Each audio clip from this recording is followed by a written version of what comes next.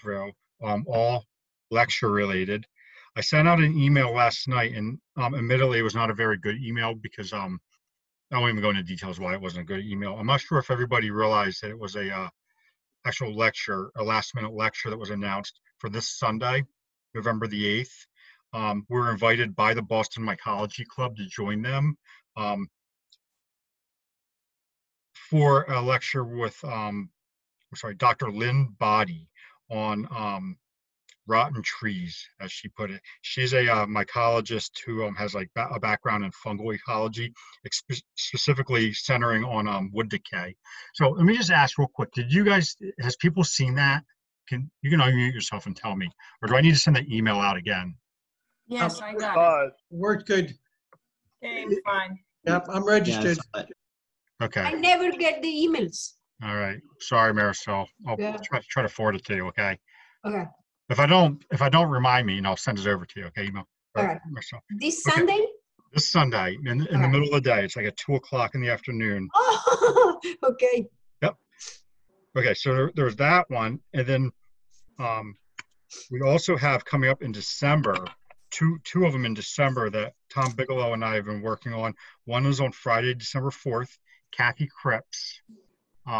She's a mycologist. I forget where she's a mycologist at. Somewhere, I think, out west somewhere. And the topic will be to be announced. She specifically specializes in Arctic and alpine fungi. So that should be interesting. What time? That'll be on Friday, December the 4th. It should be at 7:00. Oh, okay, okay. He was a student of Orson Miller's. Yeah, in Idaho. Okay. Or Montana. Yeah, she puts out a lot of papers. Anybody that spends a lot of time looking at mycology papers will see her name quite often. So she does a lot of research. Kathy Cripps. Then the following week, on Thursday, December the 10th, we made it on Thursday because Friday night's the first day of, I think, Passover. It's a holiday on Friday night. I forget which one exactly. So we had to make it on Thursday night. John Michelati, How to Quit Your Job and Devote Your Life to Mushrooms, which was inspired by Gary Linkoff, because Gary Linkoff used to tell everyone to do that, to quit their jobs and just do mushrooms. So John Michelati will be doing a lecture on that's Thursday, December 10th. Okay, so there's the announcements that I have. Any other announcements? Anybody need to chime anything in? Okay. So anyway, tonight is our normal Taxonomy Tuesday. It's like a show and tell. So we will take turns sharing our screens and, spending either about 10 minutes or, 5-6 mushrooms, something like that, trying to share the time with everyone. There's 20 people here tonight, showing off what we have found over the past week or two, giving us an ID, telling us why it is that, or requesting an ID, and we'll do our best we can. You guys can email me if you need to. And we do have a queue going. A few people have already put into the group chat that they have stuff to share. So we'll get started on that. And if people could help out and type in the names into the chat function, that would be awesome. So everyone can get a visual on the name as well. So so please put your names in the chat so I can get kind of a running list here so we can go right down the line. Virginia is first. So Virginia, would you like to take it away? Share screen.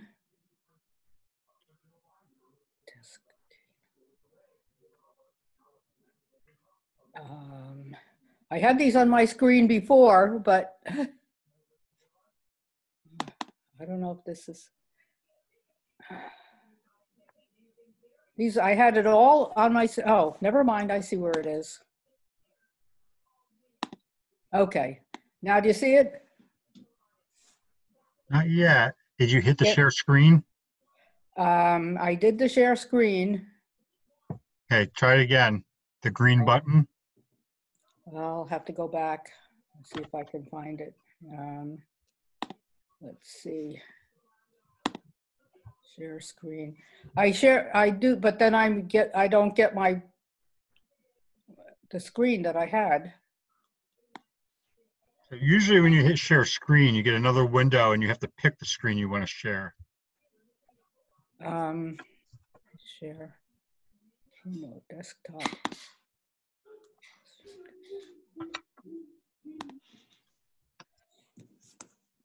And then share again, I find. Is it there? Is it there? Can you see it? No. No? Pretty not Virginia. Well, Sometimes, I seem to have a problem with trying to get it. I had my pictures right on my screen. Look on the top of your window, and it might show you to have to Open. confirm that you want to share your screen. Try that. Security. I have to, it wants me to open security and privacy. Hmm. I don't know, that'll take a while probably. You better go to somebody else. Okay, if you like, Virginia, please feel free to email your pictures to me and I'll share them for you Okay. within a little while. Okay, so we're gonna go to Mike and Lauren.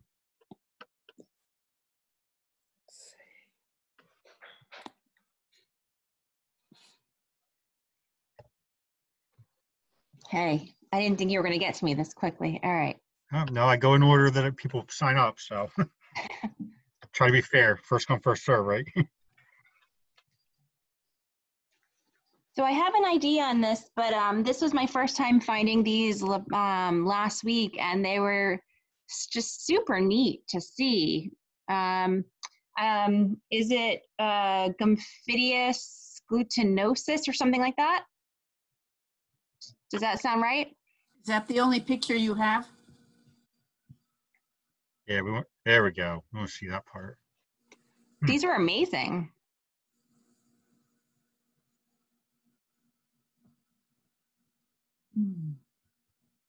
Is that? Does that sound right to you, Gomphidus? Well, I don't. Did it have pores in it underneath that veil? It looks No, kind there were gills, and that veil was like I don't know what you call it. It was like Is that a Cortinarius? No. It's Suillus luteus, probably. Yeah. Was it Oh. pine trees? Yeah. Well, Yeah. there it was like actually I mean, I know for sure there were spruce there. I think it was a mix. Was it mixed, Mike? Oh, okay, because I thought iNaturalist said Gomphidus glutinosus or something. Yeah, you need to scrape away some of that partial veil and see if you've got gills or There's definitely gills. it's Yeah. Oh, it's gills. It's definitely Oh, gills. it is gills. Well, then I'm wrong. It's Gomphidus. Right. Subroseus, yeah, good, probably, yeah. She said glutinosus, not roseus. Oh, glutinosus, subroseus, yeah, one of those. Oh, I okay. forgot how to tell the difference. Okay, I wrote the name both. Yeah, Right. yeah, it's not. If Suillus would have pores, boy, that really looks like Suillus luteus. We Interesting. found it at Stokes this summer. We did. I took it home and I analyzed it a little further. Got spores and everything. Yeah, but it was but what we knew there were gills. Right. Yeah. So boy, this really looks like Suillus luteus, with the intact partial veil. Yep. Oh, interesting. Okay. Yeah. If it's got gills, it's got. What do you call that that veil, but it's like not like a normal veil. It's like it was like I don't want to say slimy because it wasn't super slimy. It was just like wet. Mucosas? It was like, what was that? Mucosas? I can't say it right. Mucosus. You're saying mucosis? Yeah, I'm trying to say that. Okay. Let's see. Oh, these I found at Stokes last week, and I don't know what these are.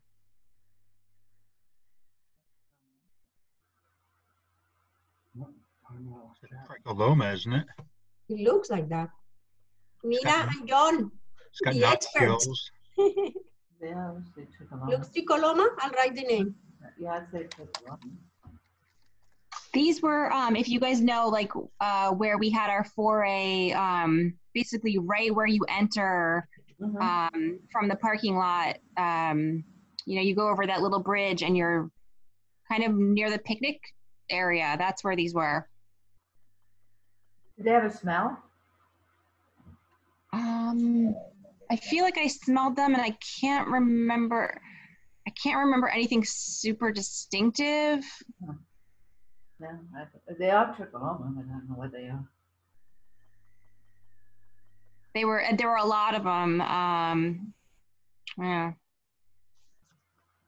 I Were don't they know. definitely on the ground or could they have been on wood? I think that they were on the ground. Mm-hmm. Okay. Do you have a Cool, shot almost. cap of the one in that condition? That the ones next to it that we see the cap for look immature or less mature than this one. Oh, yeah, I don't think I have another shot of the top of the cap other than this. Yeah. See, that one's still convex, sort of. Yeah. This is the time when we find a lot of tricholomas. Okay. Mhm. Okay. Let's see. Oh, these little things. What the heck? Also at Stokes, they were really tiny, growing from a stump. And they were weird. You have more photos? Let's see. They were so small, they were hard to get shots of.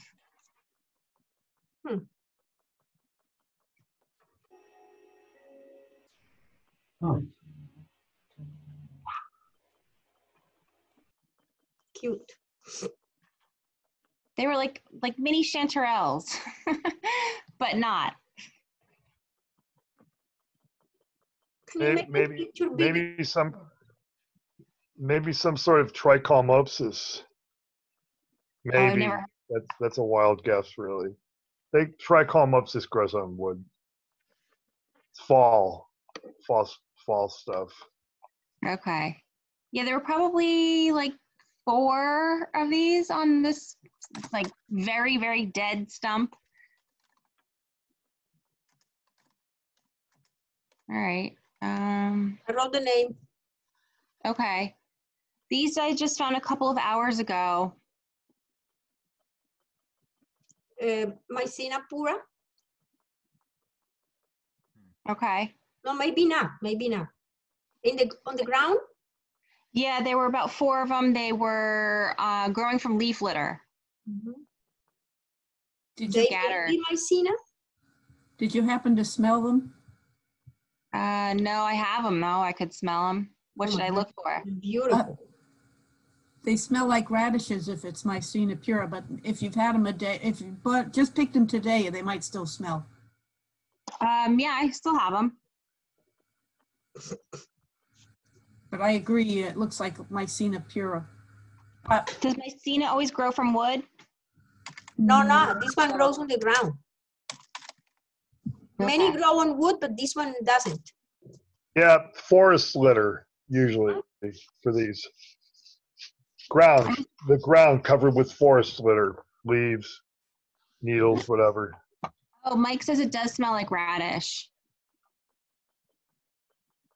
And I thought these little like I don't know what you call, is that hyphae Mycelium? or what do you call it? Yeah, it's so cute. So cute. All right, let's see. The base of the stalk here would possibly be called strigos in a manual, with the little hairs coming out perpendicular to the base. So you might see if that word is used, but yeah, I agree with everybody else. Mycena pura. So Oh, cool. Okay, thanks. I was surprised. These were from a location about 5 minutes from my house. I was surprised to see so much super colorful stuff still coming up. Like there were a lot of these. Some of these were old, like you see, and some of them were really tiny, like just starting. But they were big. Those were like several inches across. I meant to say Hygrophorus. No Hygrosive, Hygrophorus. I mean that family. Yeah? Mm-hmm. They, Okay. that, oh, yeah, okay, Hygrophorus. I'm sorry, I wrote the wrong thing.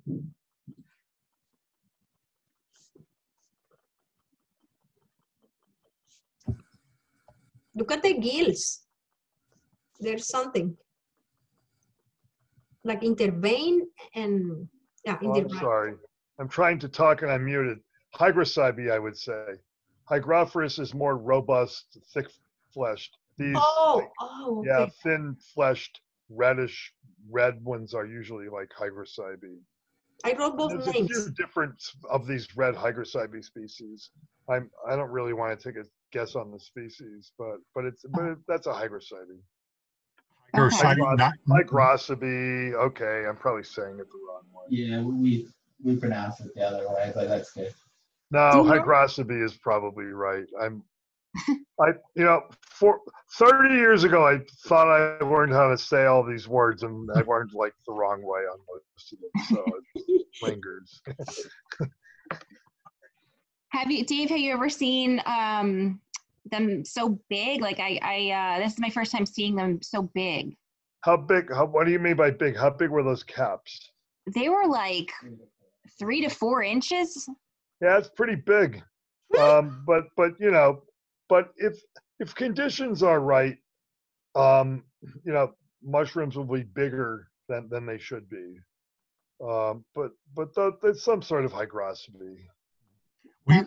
We saw some big hygrocybes this past weekend at Bell's Mill, Belle Plaine, the foray over the weekend. They were easily 4 or 5 inches tall and 2-3 inches across. Now, Luke, why is that? Is that does that have to do with the season? Is it because the bugs aren't getting to them, or what's the deal with that? Well, just like what Dave was just saying, the conditions must have just been good for it. Yeah. Available moisture. There must have been a sufficient rainfall with maybe 3 to 5 days before they came up, something like that, or 2 to 5 days before they came up. Okay. All right. Well, that's it for me. Awesome. Thanks, guys. Thank you. Thank you. All right. Maricel. Okay. Okay, so I went to the Pine Barrens on Saturday, and I found all sort of cool stuff. Common ones and special ones and regular ones. Like I found 2 types of Colivia. It's a very tiny mushroom, and it has a special quality that they revive. I forgot the right term for that. They revive when you water them again. So these ones were growing on a rotten mushroom. You can see the black in there is the rotten mushroom, which I could not identify, but there were lacarias around it. And here is the mushrooms, and they didn't have an sclerotia, which means a base to grow from. So the ones without the sclerotia are called Colivia serrata. Oh, I'll write the name. Oh, I can't. I got it. It's right there. Yeah, it's on top. Colivia serrata, piggyback, whatever name, I can't see it. Right. So they're pretty cool. It's always a bunch of them, and they're so tiny. All right, you can see the rotten mushroom there. All right.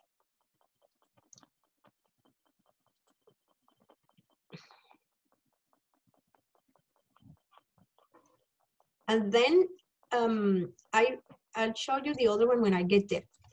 This is not the right name. It says Phlebiosis crassa, but it's not. I can identify it. It was gorgeous. I never, somebody proposed another name. I can't remember the other name, but the micro doesn't correspond. And the micro doesn't correspond to Phlebiosis crassa either. So I'm puzzled with this one. I'll show you another photo. Oh, it has an edge, very thin. So when it's like this, you don't call it a cap. It's like an edge. I don't know the right name. And yeah, more here. This is insect scat. you can notice the words, it's really worthy.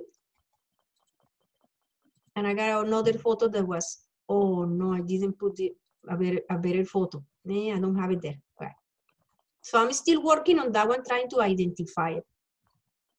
Not Phlabiopsis crop. No, no. I know the micro for that one, and it didn't show it. But I had to make another test for that one. Okay. So I found something interesting. It's a lichen. I thought it was an ascomycete first, because when I looked with the lens in the site, it was full of black plates like here. But then later, I didn't pay more attention until later at home when I look at the microscope, and it has this green algae. No, I'm sorry, not green algae. A kind of a lichen growing on the black thing is attached to the green stuff that looks like some kind of foliage. And also you can notice these black veins that are like entering on the surface of the pebble. It was a pebble. It was so pretty. And it was in the center, as you see it, that's how it was. It was surrounded by like 4 or 5 kinds of lichens. Yeah. Cladonia with the red, Cladonia with the brown, and the little elf caps. It was pretty. And somebody gave me 2 names, and one seems to match, but I am not 100%. Leimonis erratica. Let's see if this picture, yeah, same thing. Same thing. You can see the black plates with the little arachnoid veins in there and the green. The pebble is like an inch big. It was really pretty.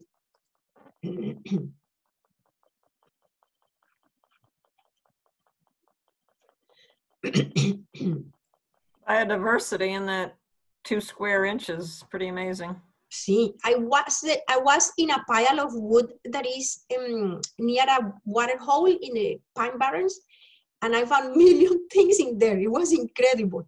There are oaks and pine trees. So this one is called Stereum gausapatum. It's one of the bleeding stereum. So I heard that I squeeze it, and then you wait like 1 minute, and immediately it shows that red. So I touch it with my finger so you could see it. Oh, and another thing is there was a burn. I can't say that word, a burn in these woods. So I tried to clean my finger, and I touch a lot of wood that was burned. So you can see right there, and you can even see burn in this wood. It was an oak. And the cap is more of the same. And the cap is yellowish. Like, it looks like a Stereum hirsutum or complicatum, one of the other, but they don't bruise. This one does bruise and grows on oak.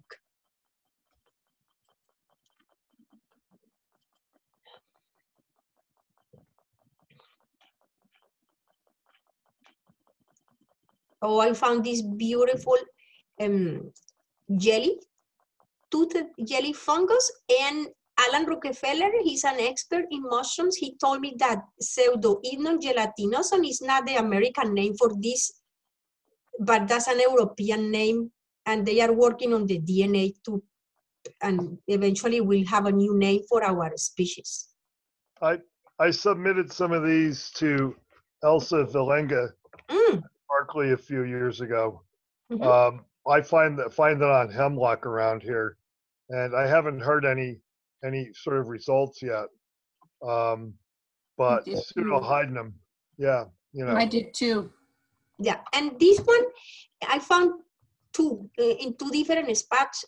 This one was kind of brownish. I don't know if it was a little older, but I also found it clear. I'll show you the clear one. And they grow only on pine wood. I mean on pine, perdón, pine.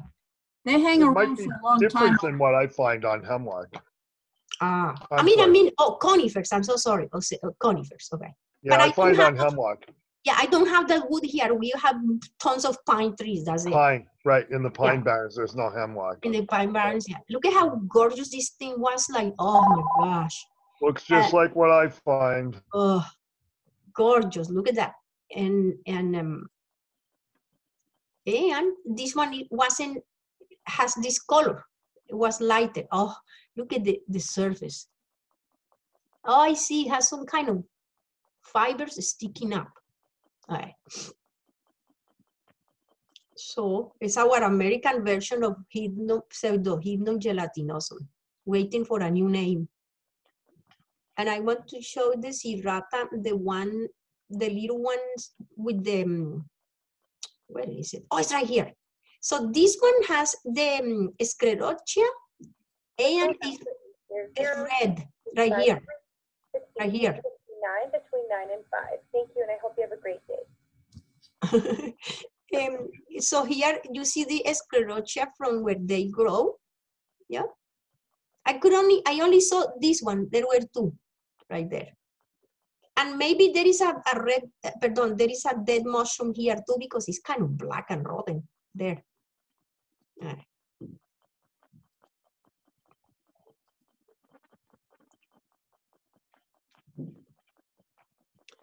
And another one that was interesting. Oh yes, this one is so beautiful. It was on pine wood. They threw some gigantic pines and oaks logs to stop people from going to destroying the habitat with their tricycles. So this one is called Gymnopus spongiosus. It was really wet, so you cannot appreciate too good the fibers or mycelium or hair that is at the base. It's really wet. Oh, I see a little friend in there. Okay, and another photo I tried to take. This is the top. Some striations there, and I have a photo of the more. I was trying to get the gills and one of the root. I mean, not root, forgive me, the base. Oh, you can see better here. Okay, yeah, much better here. All right. How much time do I have? Probably as much time as you want. Oh, okay. I think Dave and myself are the only ones that have any or on here, I think. And Virginia. Okay. And Virginia. Okay, let me see what else can I show you. Oh my goodness. This is beautiful. Okay. So this is another stereum that doesn't bleed, and it loves to grow in little sticks. So Stereon ocraceo flavum. Flavum means yellow, I think. Am I right? Yes. Yeah, okay. So look at how gorgeous this thing is, because it rained a lot, so it was really soft and fresh. And the cap is very hairy, hirsute, whitish. I don't know if because it is wet, it reflects the colors from the other side, but it's usually white. Oh, I see some little color in there. Okay. The yellow side, is that the underside, Ursula, or the This cap? is the fertile surface, the hymeneum. Okay. And this is the cap. Yeah. I have another photo to show you. And the background is Sphagnum squarosum. It's a peat moss type of moss that we grow in there. So I turned them over so you could see the caps. They're really tiny. This was like super tiny stick. And it was oak, burnt oak. So you can see how. Now remember that when we noticed that after they'd done burns, that we always see an awful lot of this stuff. Yes. Oh, there was so much of it. Yep. It's beautiful. Yep. All right.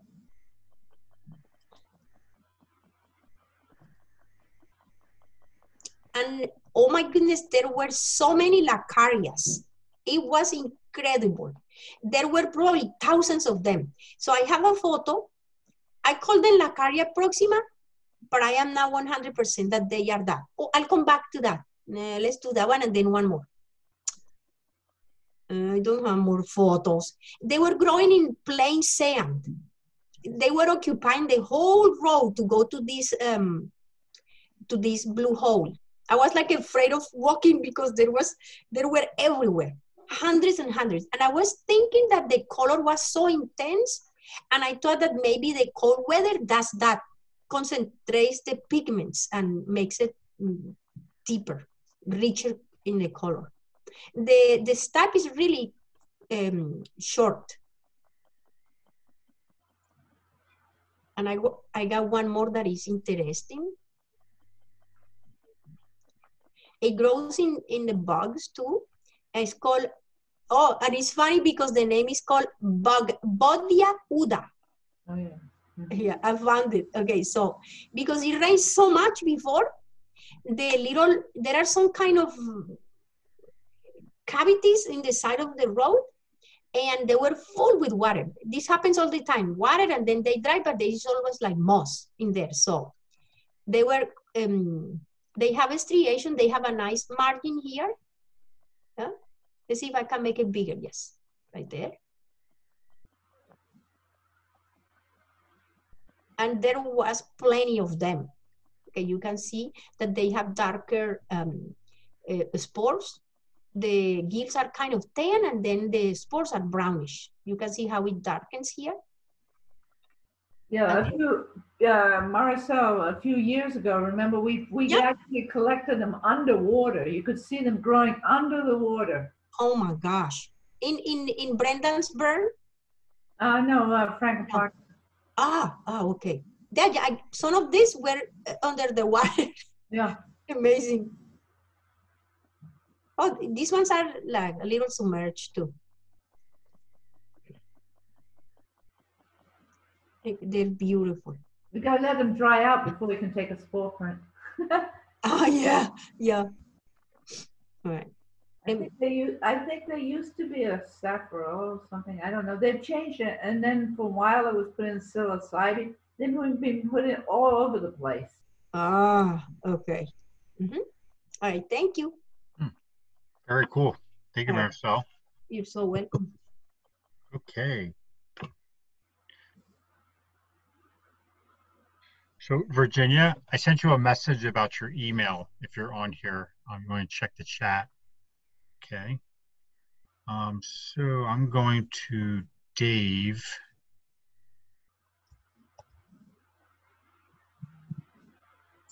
You ready, Dave?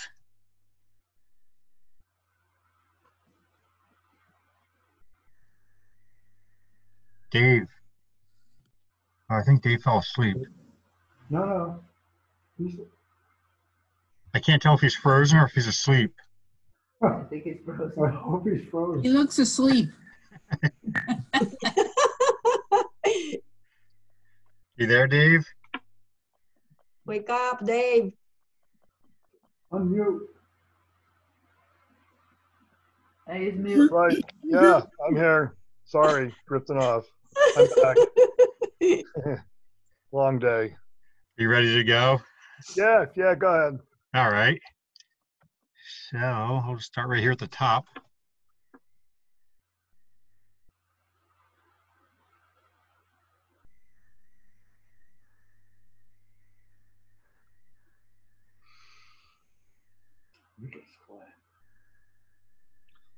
So I posted two observations on Mushroom Observer of the same bunch of mushrooms several days apart. They appear to be white spored mushroom, but I can't get any spores out of them. I did crush some gill material and possibly found, just very, very few spores. But I don't know the color of the spores. I found a few Basidia, very, very few. They look sort of like Flammulina, but they're not slimy, they're not sticky.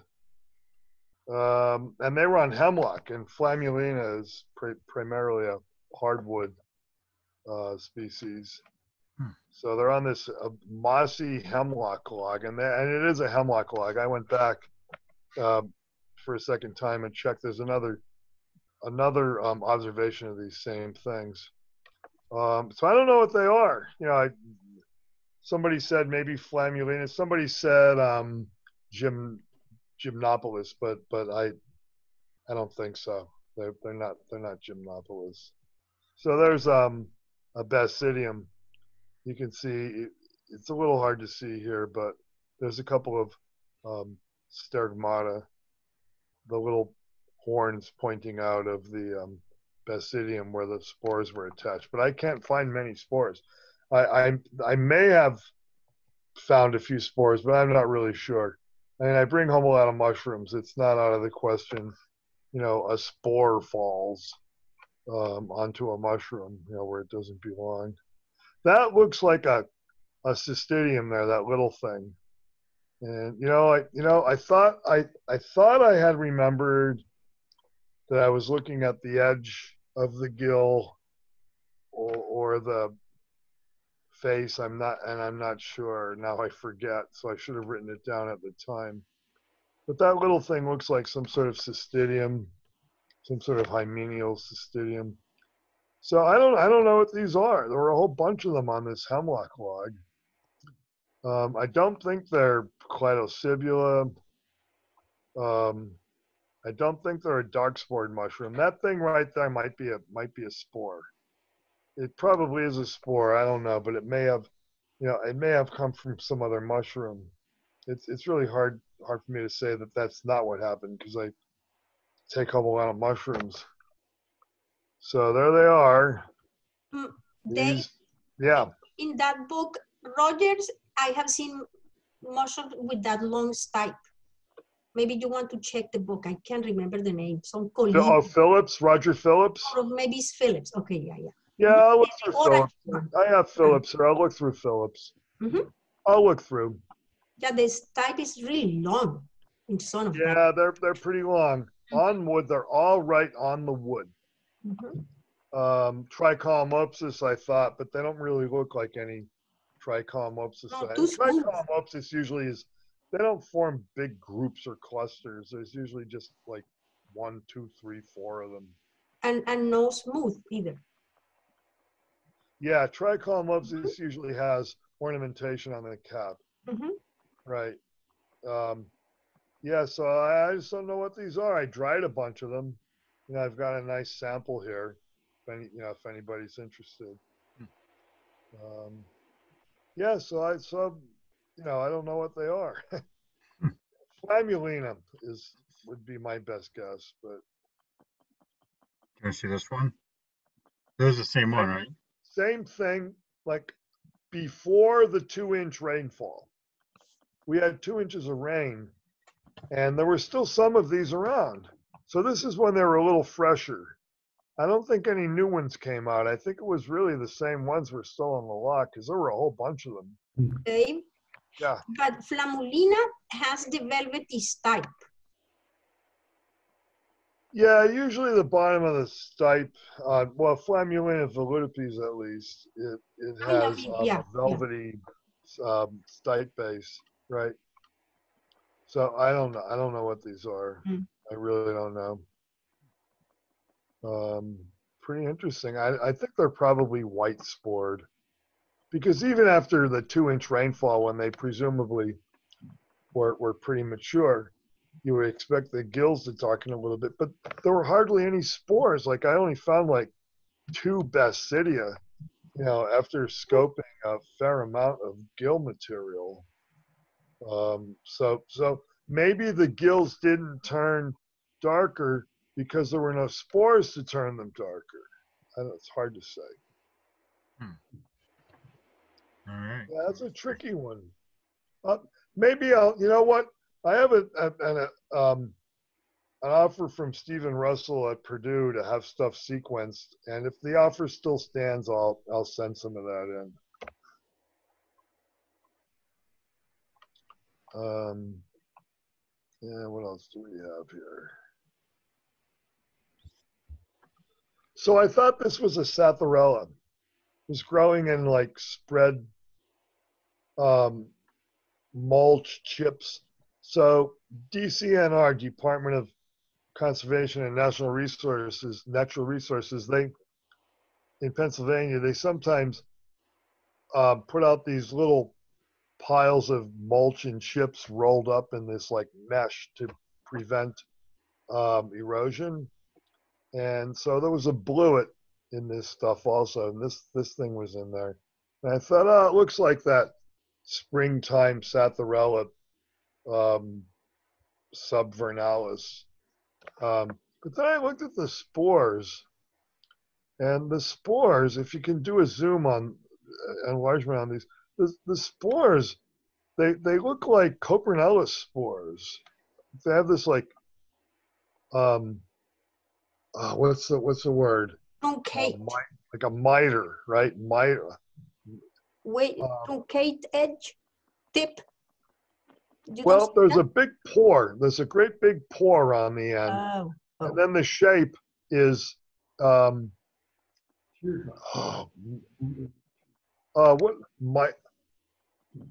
it comes from the word miter. Like a miter is what a bishop wears. You know, but it's got that miter shape. I forget, it's an adjective formed out of the word miter. I was going to say they look like pine nuts. Oh, yeah. Yeah. They don't look like Satharella spores to me, though. From, Satharella spores that I've looked at, usually don't have the big pore. So I don't know. This kind of mysterious to me also. I didn't preserve this. I only got one of them. There was only one of them there. And I don't even know what the heck this thing is. Is it a cystidium or some sort of like terminal hyphae or something? I'm not even sure. But I don't know. That seemed kind of interesting. I don't know what it is. So no one has come up with that. I just posted these by the way, a few hours ago. Yeah. Dave? Yeah. There is a name for looking like a miter. Mitral. Like the mitral valve, like oh, like a mitra from the mitral, yes. Like the mitral valve. Mitra. Yeah, there's okay. you know what, Luke, I put the word on here and I forget it now. It's in the notes. I put it in Spanish. Okay. Mitriform. Yeah, there it is. Oh my gosh. Yeah, mitriform. Yeah. I'm sorry. There it is. See that right there? It was right there. You tried to say that before and I could never understand what you were saying. It's a mitra. Okay, now I get it. Okay. Yeah, it looks like a bishop's miter. And a lot of Copernella spores look like that. So I looked around on Champignon du Quebec. They have a bunch of Copernella species, but I couldn't find anything that looked like these. So once again, another stumper. I don't know what it is. Satharella sage, Satharella. Satharella, right? Yeah. Too many syllables for me, right? Yeah, really. There you go. Okay. All right, so this is probably just Neophavelus. What's the usual Neophavelus? Oh wait, you're on the Fomentarius. Okay, yeah. So this was on what I think is basswood. I couldn't really tell because the leaves are all shed now. So I just saw the. I don't think it's oak. I don't think it's beech or birch. But so these look like the usual sort of Fomentarius sort of thing, right? Maybe the color's a little bit different, but Fomentarius, from all what I can gather, KOH turns red on Fomentarius or Fomentarius. And you can see there's like most of it is tubes. You know, most of it is just old tubes.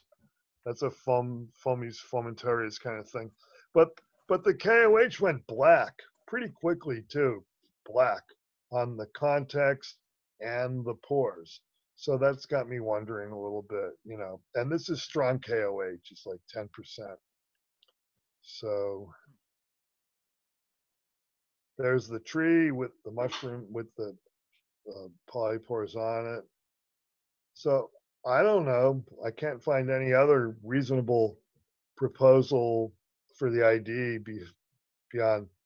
I mean, there's these Felinus things that stain, you know, that turn black, but that doesn't look like Felinus.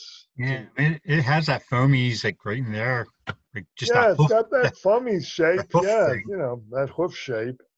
Why don't you think it's fomies fomentaris?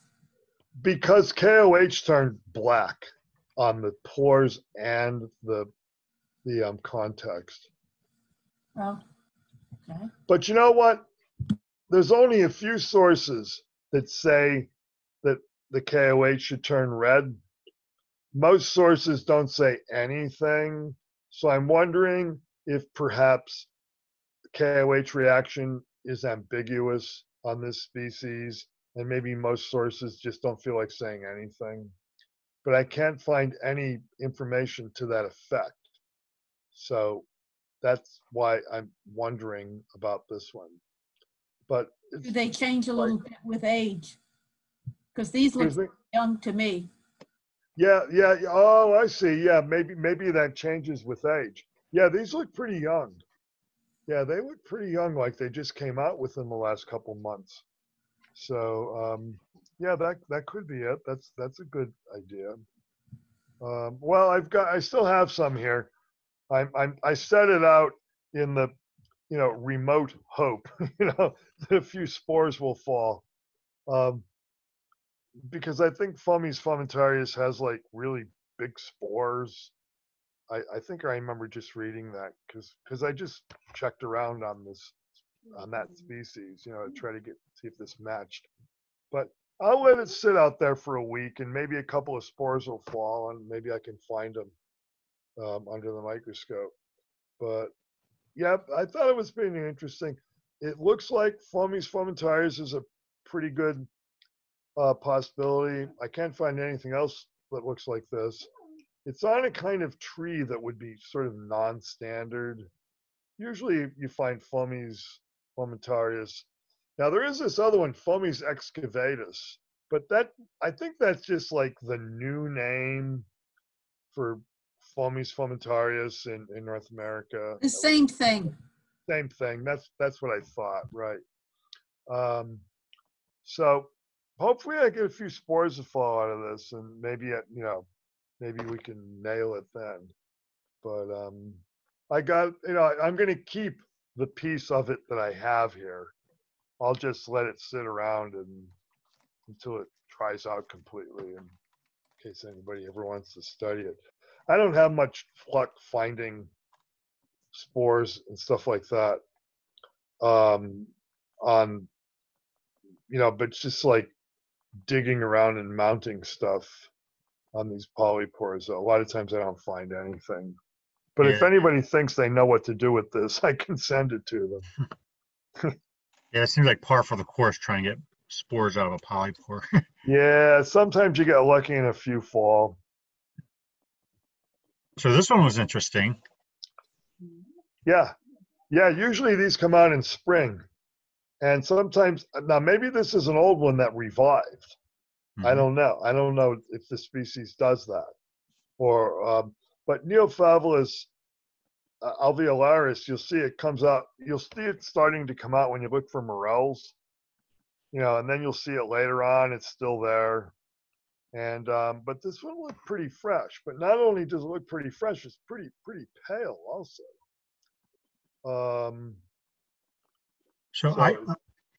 Very, very pale. There's no orange in it at all. Dave, that happens all the time. They fade very quickly. They start orange and then they fade. Yeah, I was wondering. You can see traces of the color of the cap. this one also has very few scales. Yeah. So I put a suggestion in there too, Neophavelus americanus. Oh. Oh, okay. Oh, well, thanks, Luke. I'll check that out. And the spores actually do match that. I didn't have time to look at the spores for aviolarius. I forget what they are. Yeah, this is right in the middle of the range. And I only looked at a few of them and I said, okay, it looks like this is the raw sort of gross range.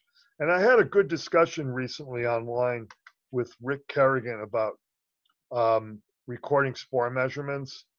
And at least in his agaricus book, his ranges that he gives on spore measurements, the ones that are not in parentheses are means of length cross width.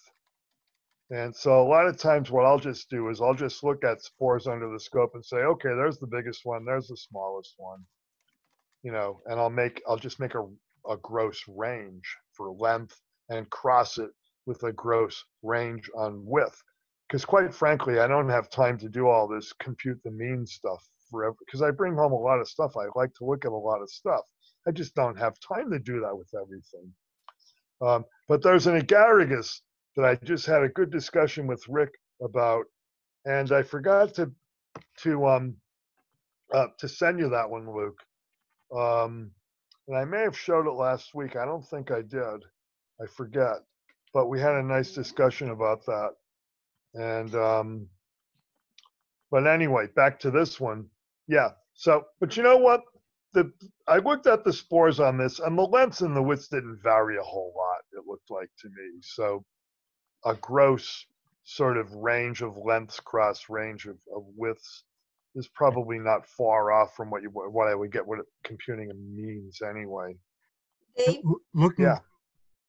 Go ahead, Marcel. they're asking people if they find a little different looking Neophavolus alveolaris to save them, because they are going to work on the DNA from collections from different areas.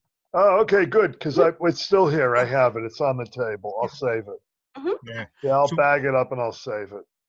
Yeah, it just dried out right on the table here. So.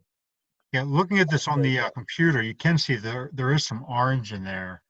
Little bit, and it's not very scaly though. What was the date I put on this one? Because I think this was before the rain came. I forget if I got this before or after the rain. I think that's before. Oh, the 31st. No, that was after the rain. So you know, it may have been orange and scaly, and the rain may have washed it. Yeah, maybe. Washed it out. That name that I put in there, I pulled this paper up.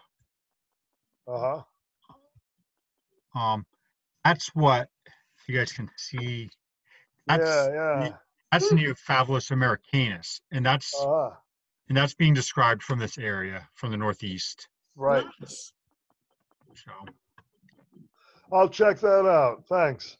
Yeah, that's and they look pretty fresh too. This one looked pretty fresh too, like it just came out. No, it didn't look like one that was like months old and revived. They pretty much don't come out in the summer, as far as I can tell. They're sort of a chilly weather mushroom. Who is the author of the paper? Jing, Zhao, and Kui. Okay, so they're all Chinese. They're all Chinese, but these are American. These specimens, USA, Connecticut, New Haven, Connecticut. Dave? Okay, so that's Coleman. Okay. Yeah, what's up, Marcel? Yes, I've never heard that Neophavolus alveolaris revives. And what I never heard that either. I'm just kind of guessing. And they but I find it months old. You know, I find really old ones. Okay, and what in my experience, I find I find them many times, many of them, and they don't last too long because bugs love them. Oh, really? Yeah, I don't mind. I find them in like midsummer, and it's clear they were out for like a long time because they're kind of old and dried up. Yeah, and faded too. I mean, you can sometimes faded. A lot of times not, though. A lot of times they're still orange when I find them. Okay.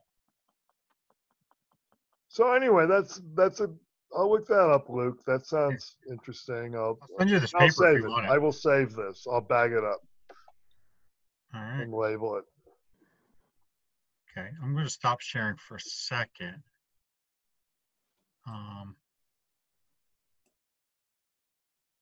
So I can open up iNaturalist. Virginia, are you still there? I'm still, Okay, because I got your email, but I couldn't open it up, unfortunately. what's that? I did get your email, but unfortunately I couldn't open it up. The I attachment. know, you said that.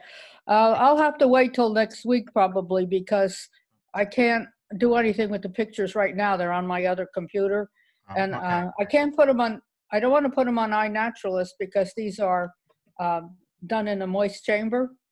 So they're not like naturally. Wild. So not wild, exactly. They were, I got litter, I picked up leaf litter, but so I'll just have to wait till next week and see if I can figure out a way to put them on my screen.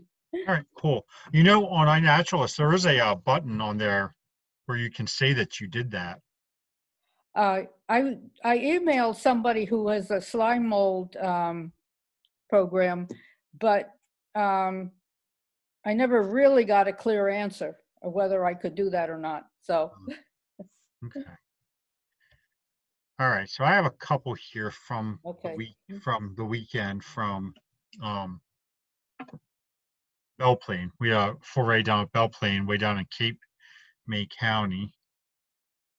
So somebody did find the Spiraceus. That was kind of cool because we don't really see them too much in the this time of the year, or at least I don't normally see them this time of the year. Now I called this Spiraceus americana. Now, iNaturalist doesn't even have that name in there. But I was looking in the Tim Baroni book, and he was saying the other one, Spatulata, I think it's called, that should be really zone 8. In his pictures, there are really clear zones. He said if they're not zone 8, it's Spiraceus americana. So that's what Tim Baroni said. And I did try to eat this, but unfortunately, like most things from the pine barrens growing in the ground, it was so full of sand, I couldn't really tolerate it. I found it last year in Belle-Plaine. Did you? Yeah. Yeah. And at the base of an oak, not too far from the picnic tables in the park. How big a cross was that, Luke? It was about 4 to 5 inches. And it was in pretty nice shape too. Yeah, it looked good. It was nice. It was just really sandy. Sometimes that stuff that's really dirty or sandy like that, sometimes if you blast it with a hose, you can clean it up. Yeah. And I think Spiraceus might be able to stand up to that. Okay. All right. So I found this polypore down there. It was at the base of a white pine.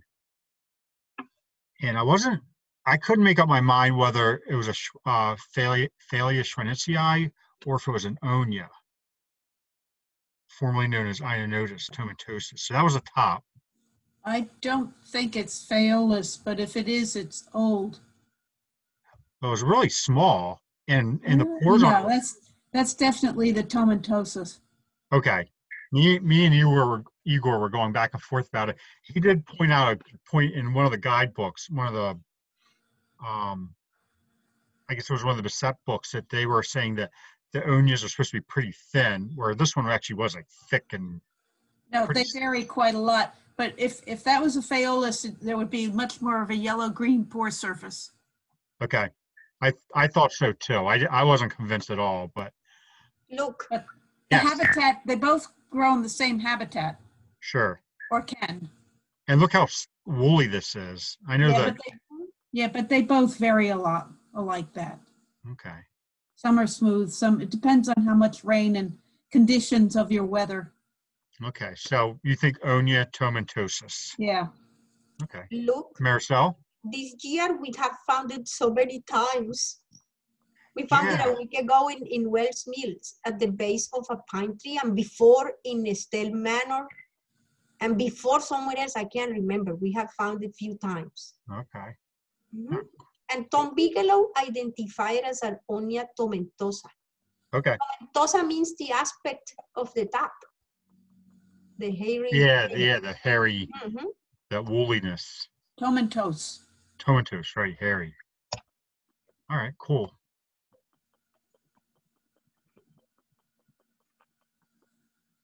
And next one was, here, I'll do the Lactarius first. These were pretty young,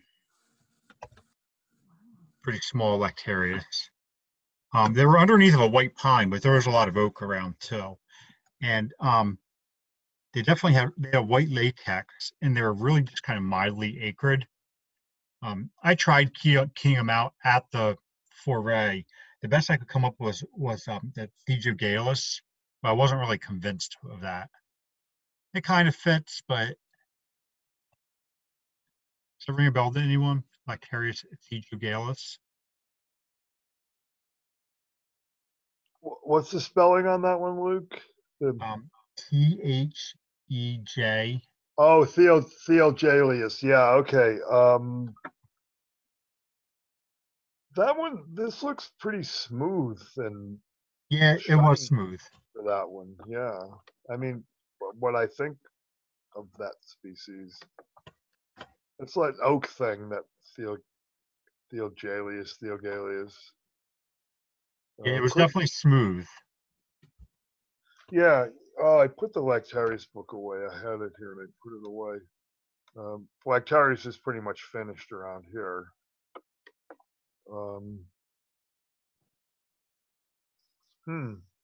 The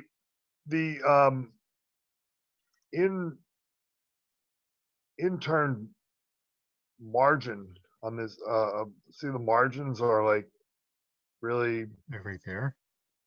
really, yeah, interned. What do they call that? There's another word for that. Enrolled. Enrolled. Thank you. Yeah. I'm not sure that's a Theogalius type thing. Okay. Yeah, you might want to check against that trait. Yeah. Okay. All right. Then the last one. Now, I did not look or confirm this at all. This is completely an Igor identification, but he was quite positive that he was calling this Amanita Jake's Landinensis. After Jake's Landing, he actually went to Jake's Landing to find this. So Jake's Landinensis. So he says it's it's a Rod Tullos thing. Rod Tullos named it after that, and this was the only one he could find, and it was in really poor condition, and it had already broken off at the ground. He actually found it laying on the side of the ground, turned over, so he didn't break it off like that. Yeah, it's a section vaginate species. Mm-hmm. Even though we can't see the base of the stipe, there's no ring, but the long striations on the cap. Yeah, so that's why I put it in here as. Yeah, vaginate or Caesarea also, but I can't think of any Caesarea that looks like that. Yeah. So here's the ID tag if you guys want to see the name.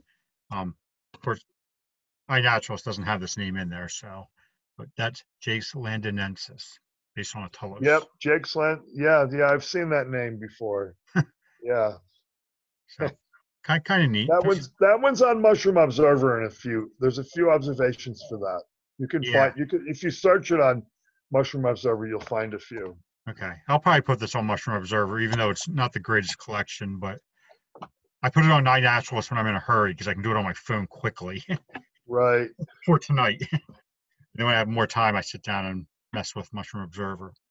Okay, that was it for me. Oh, Lila. Oh, I'll stop sharing, of course.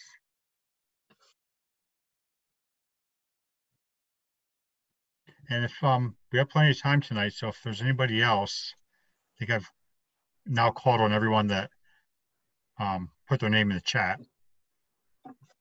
Okay. All right, I'll give it a shot here.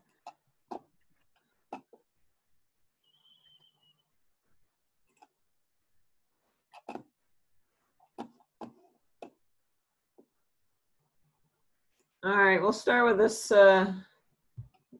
Nevoflavolus, since we were just talking about that with Dave's. So I just found this today, this afternoon probably, or late morning, and pretty big. This one I've turned over was probably 3 or 4 inches across. And you can see very, very scaly. So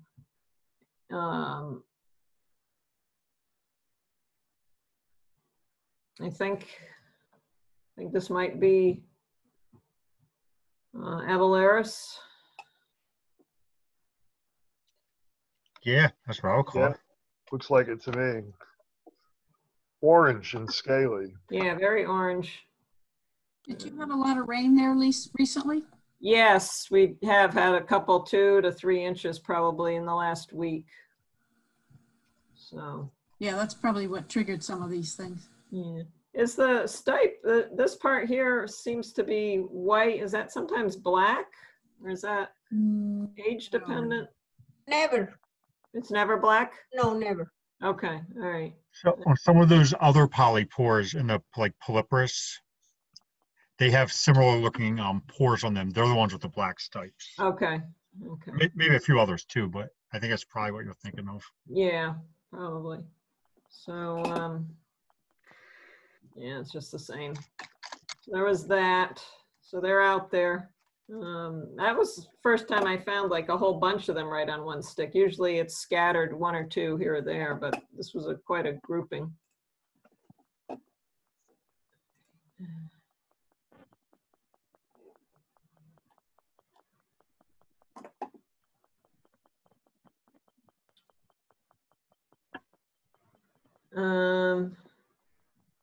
All right, let's look at this one. This was kind of fun. This surprised me. I've never found one of these calistomas. I'm not sure which one it is. But it seemed like it had,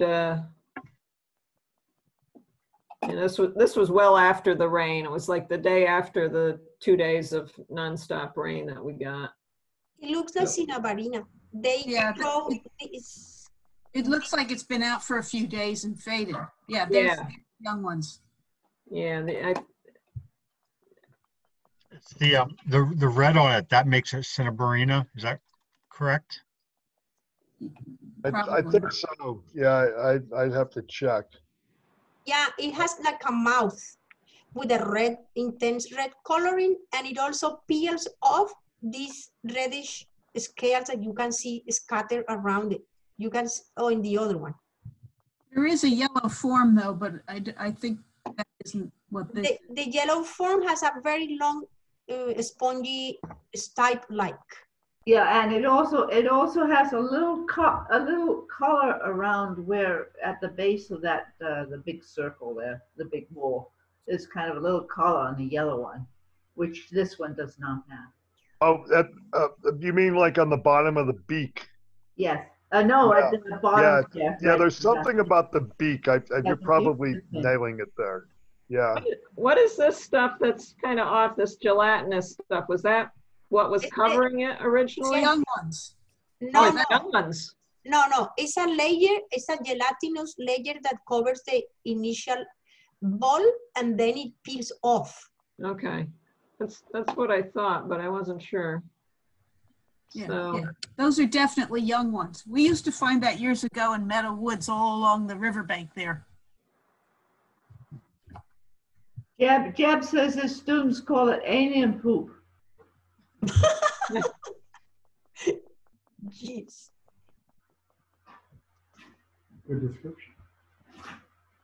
so it was very cordy. I broke one off. I didn't take a picture. I should have, but the stem or the stalk that it was on was quite tough and like a whole bunch of threads, 20, 30, 40, I don't know. There was a lot of like stiff brown thready, cordy things.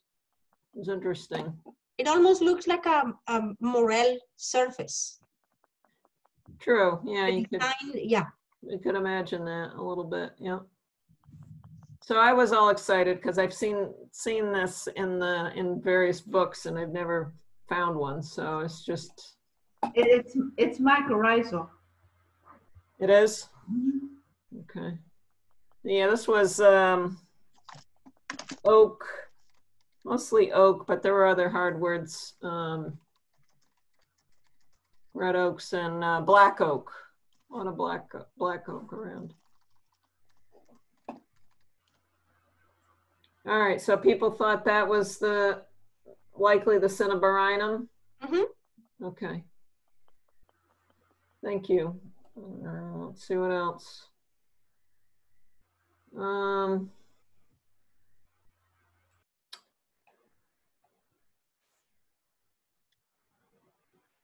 This was quite large. I'd say that was probably 4 or 5 inches across.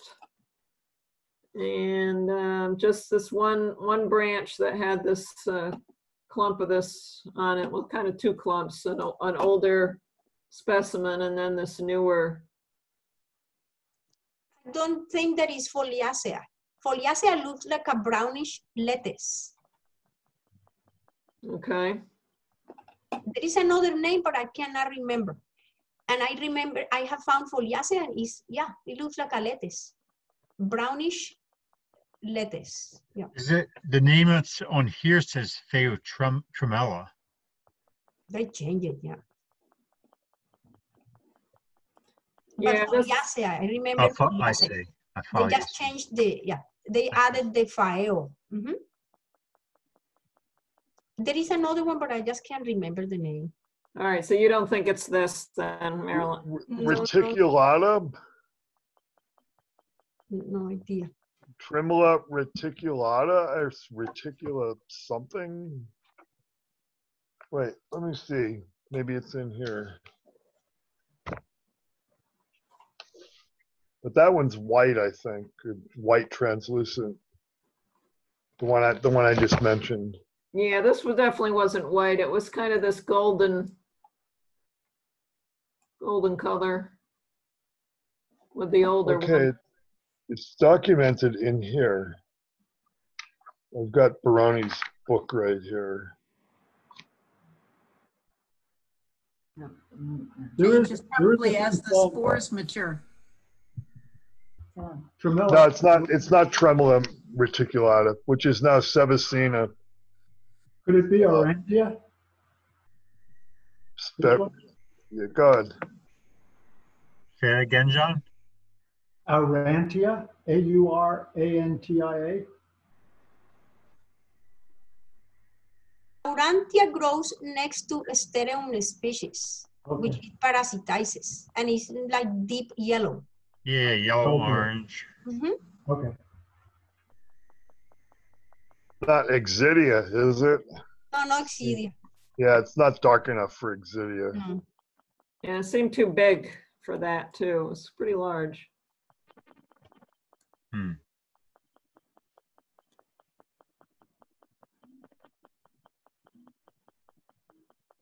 I don't know. I'm looking through pictures. I can't see anything that's.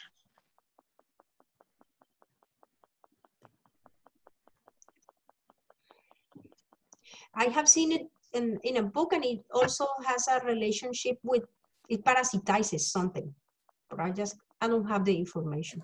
Hmm. Yeah, I didn't take a picture of the whole, it was a limb that was up off the ground that had come down some time ago. And compare pictures with the name that you have, and you'll see that it looks different. Yeah. Mm-hmm. Okay. Didn't seem like there was anything else that I could see in the branch growing. So That is a great picture, by the way. thank you. Mm-hmm. Really is. Yeah, real nice picture. And if it is parasitizing something, the fruit bodies of the thing it's parasitizing might not be evident. It might just be parasitizing the mycelium that's in the substrate. Mm-hmm. Okay. So there is another one called frondosa that looks pretty close to foliaceae. I don't know. There's an article on in mushroomexpert.com on that. You might want to look at. It's too complicated for me to absorb while we're talking, but Frondosa? yeah, Phaeotremella frondosa. That might give you a lead somewhere. Okay. Because he's All also right. talking about some other closely related ones in that article. All right, I'll try to look into that some more then. Thank you. And then, let's see, looks like somebody's, I don't think this is resinosum.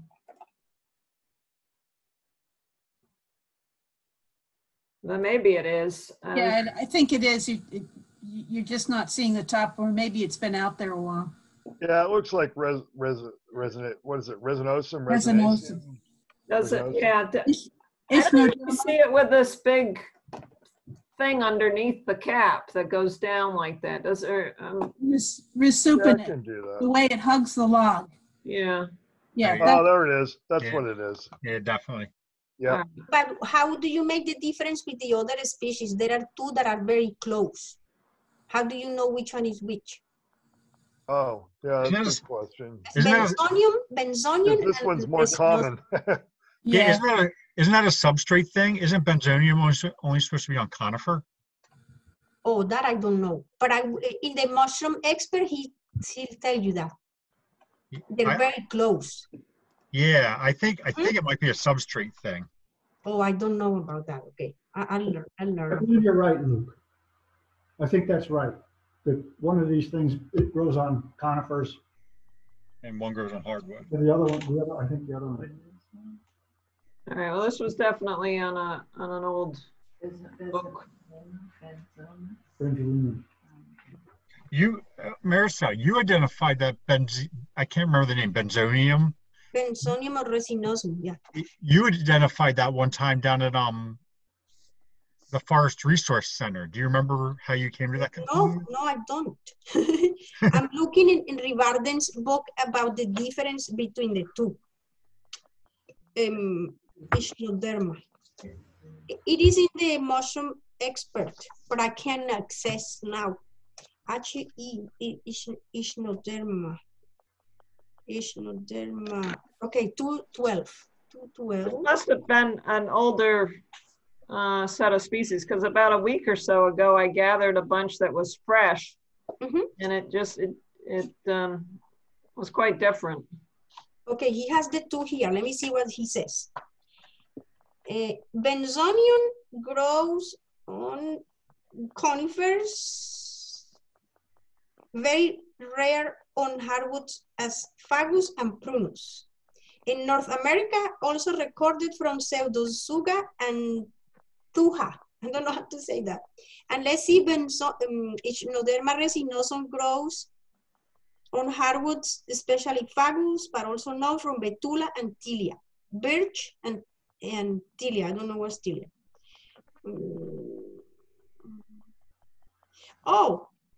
So it says here that resinosum change into the hardfomitoid phase from October to early winter. Thus later than for Ichnoderma benzonium. The status of the species in North America is unclear, as isolates both from coniferous trees and hardwoods are infertile. No, they say that DNA is necessary to clarify the situation. So the substratum is not really defined, doesn't really define the species. I mean, 100%. Oh, no, because I'm so sorry, forgive me, I am wrong. So resinosum doesn't grow on conifers. Benzonium does, but it also grows on hardwood. No clue, that's all I can tell you. Okay. Yeah, it's in the mountain. It's in the Swiss book. So what wood was your, what kind of tree was your wood? Oak. on oak. Yeah, on oak. Yeah. Also, you could be right, but no, not listen to me.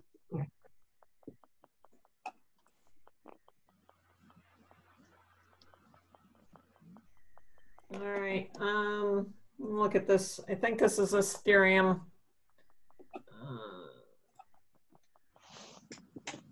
I don't think this was what you found that bruised or bled red. This one looks complicated. Yeah, I think this is Yeah, complicated. complicate them. Yeah, was quite. Small, really small. Yeah, a bunch of small ones. Complicate them. Yeah. All right. That's kind of what I was leaning towards. It was gorgeous.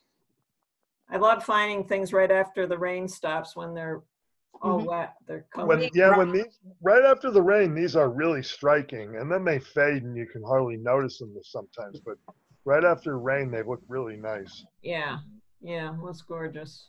All right, so complicate them. Thank you. And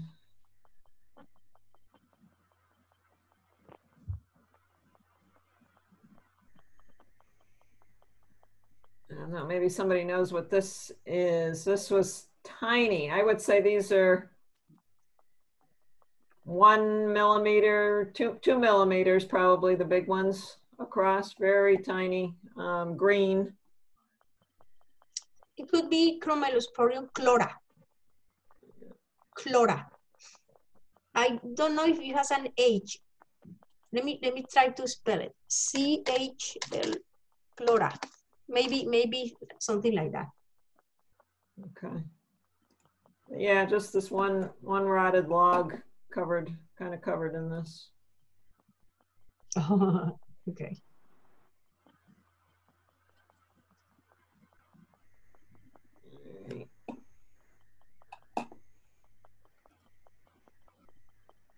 And then I found one of these and I ate it. How big it was? Not terribly big. I've sent, it was the first time that I actually did eat it. So I took like this bottom half of it, which was a little bit smaller than my fist, maybe. It was pretty nice. Just in a damaged, I think this might have been a maple tree. So it looked like it was coming out of an old wound that had been in the tree before it fell, maybe.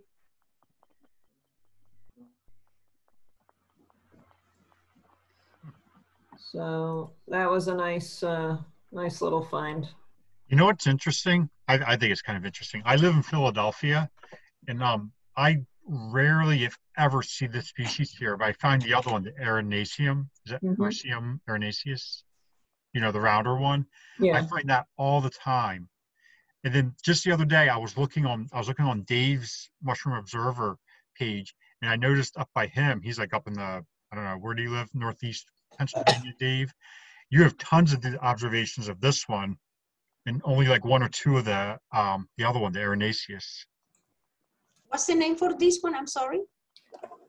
Americanum or Americanus? Americanum. Hericium americanum. All right.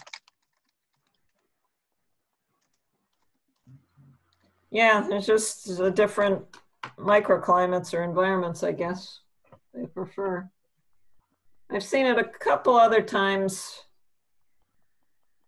over the last couple of years, but I don't see it very often.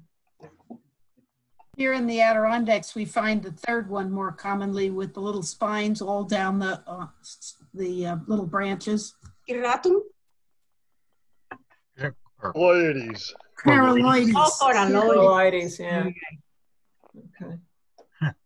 Susan, where in the Adirondacks are you, roughly? I'm near Lake Placid and Saranac Lake. Okay, all right. Way up. Yeah, yeah. 7 inches of snow today. Oh, wow. Wow. That was a swing state. Wow. Yeah, swing state. All right, that's plenty. I'll stop so somebody else can go. All right, thanks. Thank A you. lot of transplant stuff from up north. It's not a All right. Kay, you wanted to share something. Yeah, Luke, can you go into my iNet? Because I always end up just knocking myself off. Yeah. Can you guys see my iNat? Mm-hmm. Yeah. Is sharing correctly? Okay. So let's see here. Search community people. It's Kay Spurlock. I saw this really beautiful thing. It was on Saturday, I guess, right after the rains had come in the Bronx, and it should be just one of the top. Let's see. Wait a minute. I gotta turn this filter off. Yeah.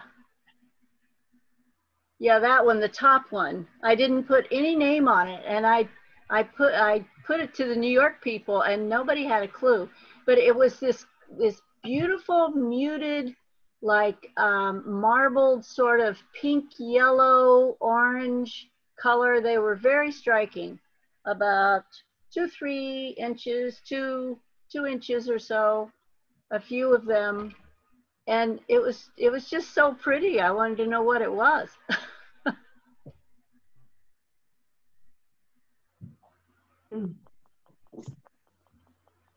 All right, somebody tell her what it is. Any ideas? What was the substrate?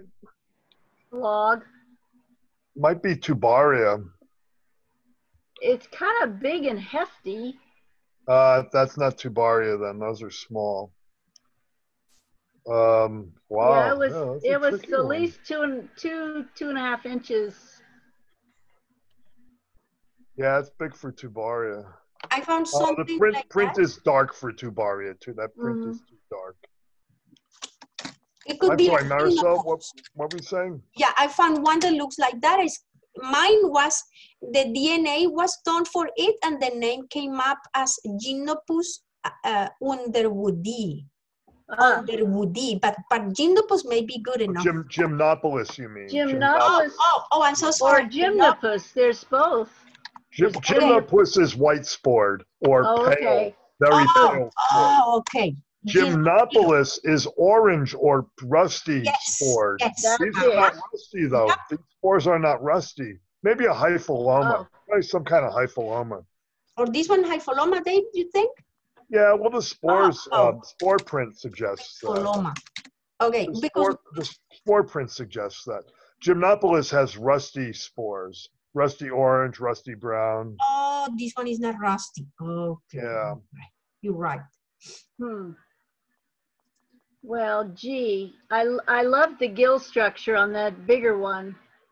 It was pretty. Yeah, this is a tricky one. Did you put this on Mushroom Observer or any place like No, that? I don't use Mushroom Observer. I haven't advanced to that. You don't have to. You could just join and put stuff on. And if you don't have any idea what it is, just call it a Garricalis. Yeah, that's what I should have done instead of just fungi. Yeah, put it on there. You might get some opinions. But you have to know how to use Mushroom Observer. Yeah, I don't. Well, it's not that hard to learn, really. You just join, and you create. It's easy to create an observation, really. Hey, Dave, do a workshop, huh? A workshop. I use both of them. Yeah, I could probably do that. I use both of them, and I would say either one. If you can do iNaturalist, you can do Mushroom Observer. It's just the MO takes longer. It's just a more. This is really a pretty cool one, though. You know, the gills don't look like hyphiloma to me, but the spore print does. And can you show the spore print again, please? They were okay. Yeah, it's not really dark. Yep. Very dark. pretty dark, but I think the color doesn't come through. It was a little more orange. You know what? You know what? Up. The print is taken on paper that's absorbent, and it had sucked moisture out of the mushroom, and that changes the way the print looks. So I'm not sure we can really trust what the color looks like. It may have been altered by the moisture coming out of the mushroom. Mm-hmm. sport print is gorgeous. Oh, They are. I'm look going to at keep that. them. They are pretty. Oh, look at the space between the gills and the.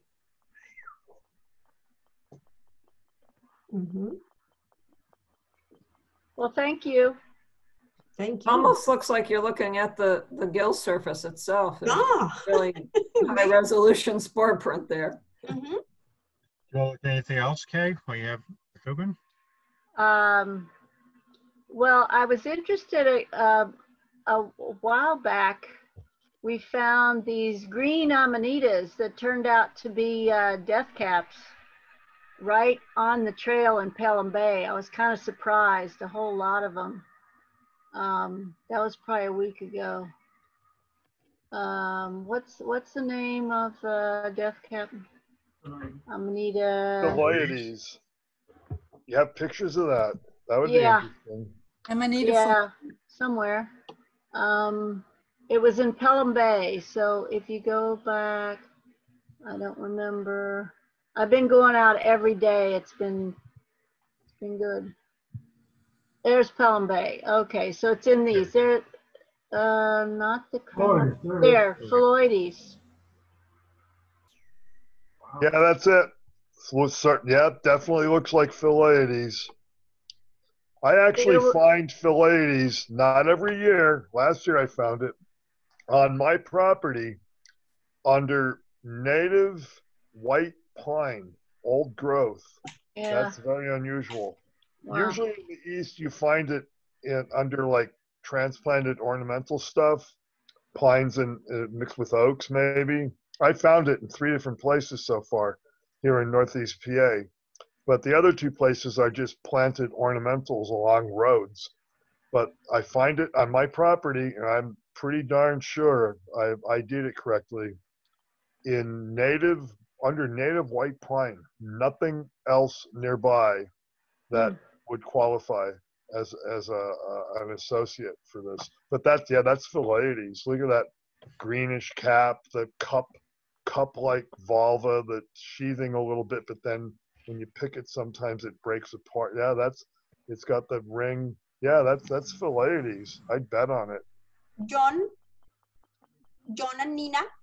Yeah. Do we find this one a lot in the Pine Barrens? No. We don't. No. Oh. This one is one that Rod Tullis identified at Jake's Landing a long time ago. Oh, okay. And he established pretty well that it was in fact, I mean, there was always doubt about whether it was in North America.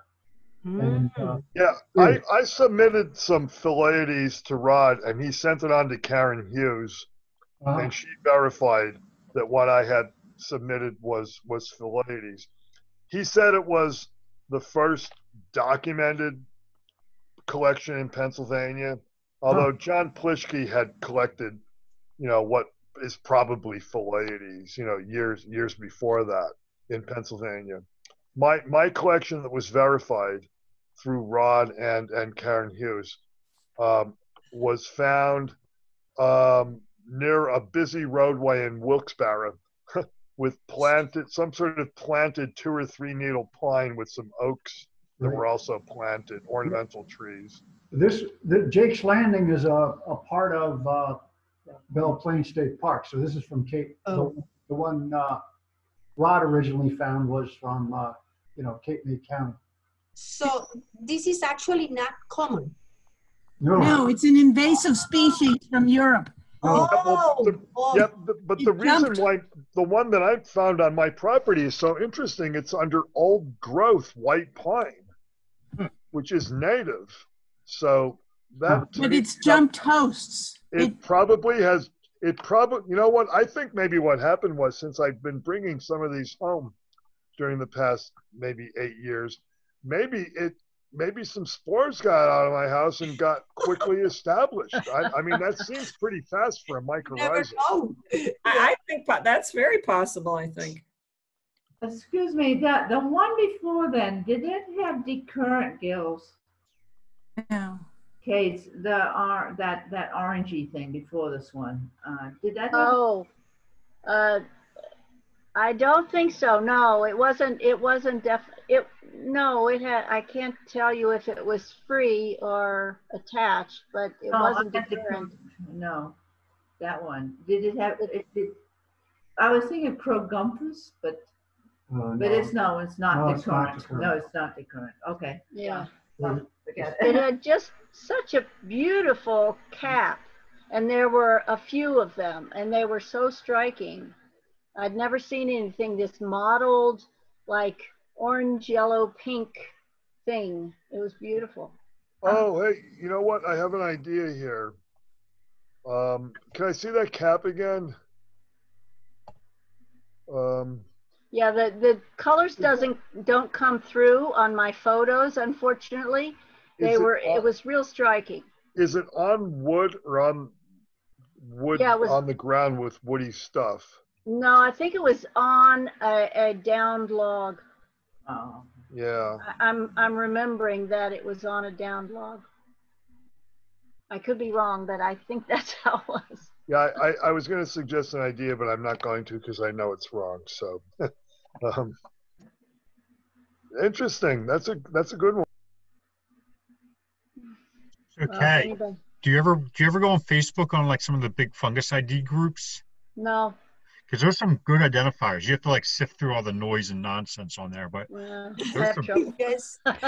there's some really good identifiers on some of these mushroom Facebook pages. Like Marisol will tell you, right? Mm-hmm. So I trust Marisol. But you have to know how to use those things. Oh yeah, you're right. You do. Just like you have to know how to use a key, right? All right. Anything Thanks else, for Kay? looking. Would you like to look at anything else, Kay? I don't think so. I just been seeing the same old bluets. So many bluets. Beautiful, gorgeous bluets. Can we look at this?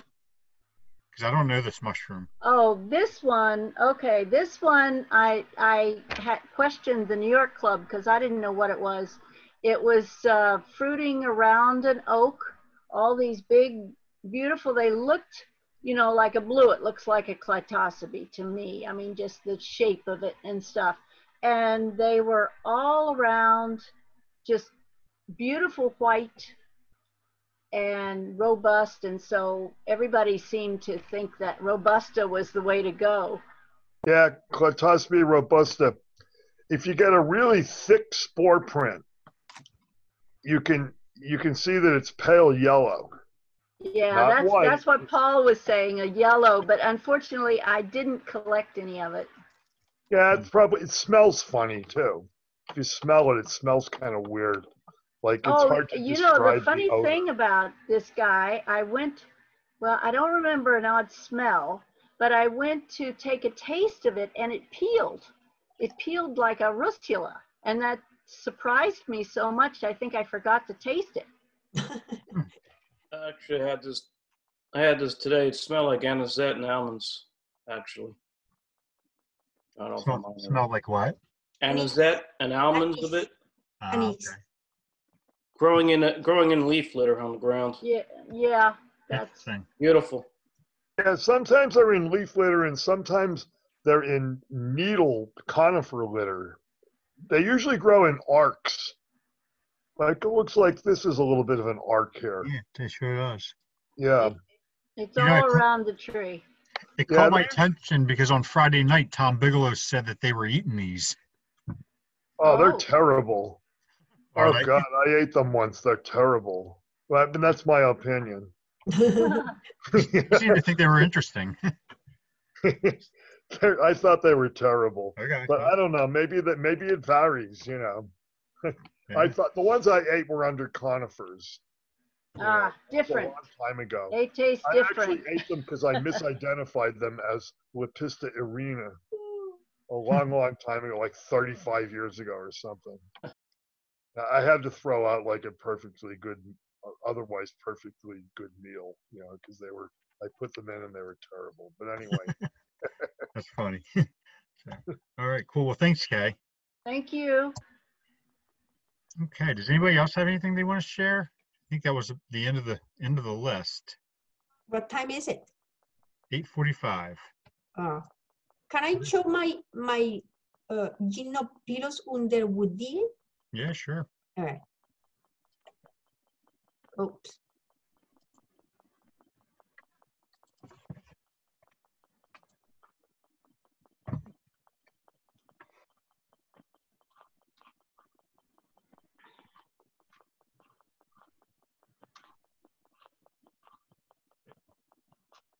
If I can't find it. Let's see, 4.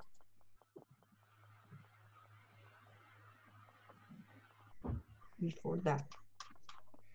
Is there a way in iNaturalist just to look at a list and alphabetize it? How can I? Maybe. Okay, let's see.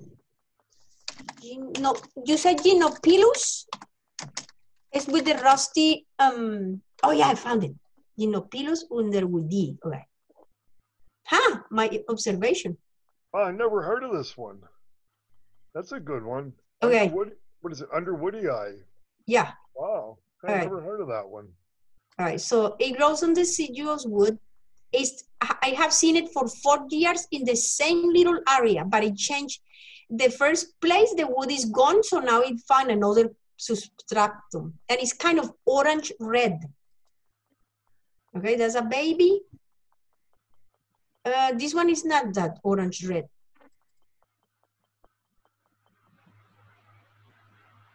Okay, you can see there. Oh, I put KOH on and it reacted like this wine color.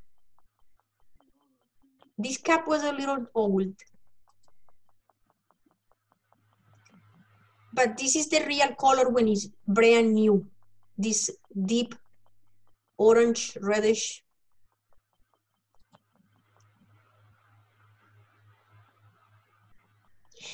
These ones were not too good, but the other observations that I have are way too old. I can't find them. I probably didn't post them, but it's in the same spot. And oh yeah, I put the sport print, yes. Look at the color of the sport print. It's orange. Looks like Gymnopolis. Orange. Rusty, reddish, orange, yeah. How'd you identify this, Maricel? I didn't. The DNA was made by Maria, one teacher from one university that was coming to a lot of our forays. Yeah, yep. But when I compare, I went online and there is not too much information. What they say doesn't match. Yeah, So I never don't heard know. of this species. I never heard of this species. Yeah, there are many Gymnopilus. Yep. Oh, there's a lot. There's a bunch of them. Certainly looks like Gymnopolis spores that you've drawn there. Yeah. Oh, by the way, last week I said that Gallerina spores look like mangoes, according to Alan Rockefeller, but it's actually Gymnopolis spores that look like mangoes, according to Alan Rockefeller. And this drawing reminds me of making this correction because they look like mangoes, don't they? Yeah. So here are the spores.